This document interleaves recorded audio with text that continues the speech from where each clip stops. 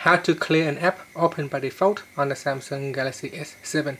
For example, if you are opening up a pictures and an app could be set as default, so every time you tap on that pictures, the default app will always be opened. Now you can clear that setting so that you could choose a different app as a default. So you can see here the gallery app is an app that contains all the photos in it. If you tap on the pictures, then this app by default will be open.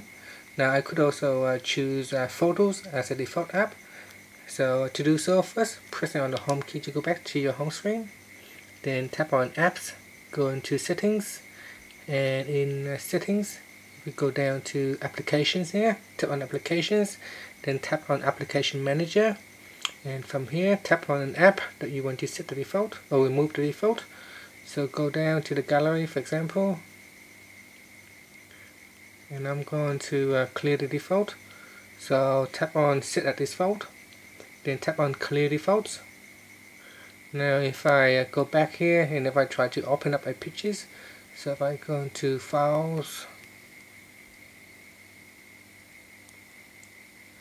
and if I tap on this one here, you can see here now it gives me an option to choose.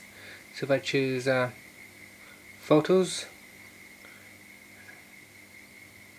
so I'll just deny it for now. So let me just open it again.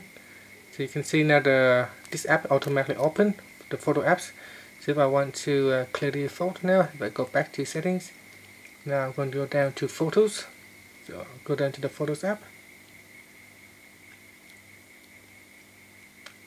You can see now this app is the default.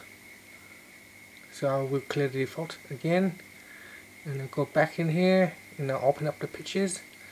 And now you can see I have the option to choose. So I'll choose gallery.